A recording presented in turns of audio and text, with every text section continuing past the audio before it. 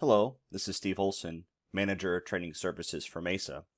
And I wanted to ask you, has this ever happened to you where you got to the point where you were doing your drawing, or almost done, and you realized, oh man, some of my properties aren't all capitalized. That is the company standard for most companies to have all of their text and all their drawings capitalized.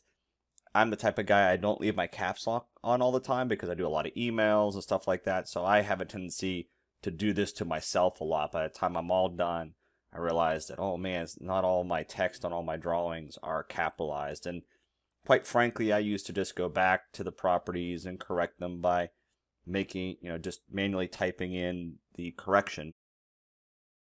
But recently somebody said, hey, can I do that without having to fix the text? And I was like, well, let me take a look. I've never really looked. AutoCAD has a functionality to do it. Inventor by now probably has a functionality to do it. I dove in and took a look, and I found a way to do it. So I thought it was a handy little tip. I want to make sure I shared it. Maybe you already know this, and that's fine. But I figured I'd share if you haven't seen this before. So let's start with the parts list. You can see the parts list has basically the words capitalized, but there's a lot of lowercase in there. If I go into the parts list, there really isn't a way to do it here.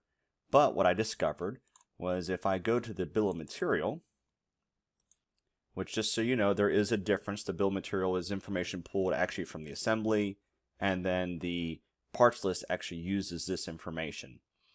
So what I can do is I can pick an individual cell, or I can actually pick an entire column.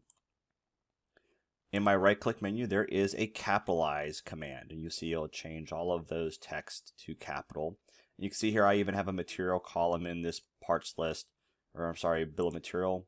I can right-click and capitalize. So pretty much will work with any column that you've got. You can maybe even pick multiple columns. Just because I've got things spread out here, I didn't grab multiple rows, multiple columns.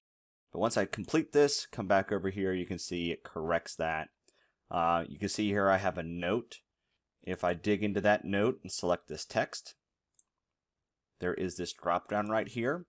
You can see I can do uppercase, lowercase, or title case. I'll go to uppercase and say OK. So you can see I can do that on an individual piece of text.